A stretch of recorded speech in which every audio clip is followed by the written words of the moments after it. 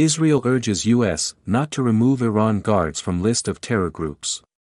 Israel has urged the United States not to remove Iran's Revolutionary Guard, IRGC, from its list of terrorist groups, as nuclear talks in Vienna near a conclusion.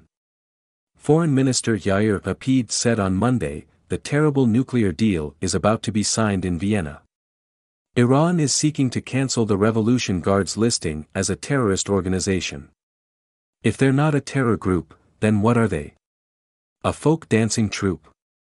He pointed out that the IRGC, which has been designated as a terror group since 2019, sponsors Hezbollah, Palestinian Islamic Jihad, and the Houthis, noting that the world cannot agree to these audacious conditions.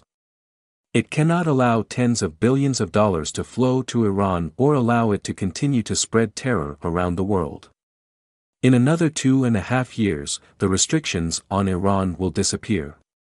It will be able to return to its activity with advanced centrifuges and enrich uranium for a bomb, he said.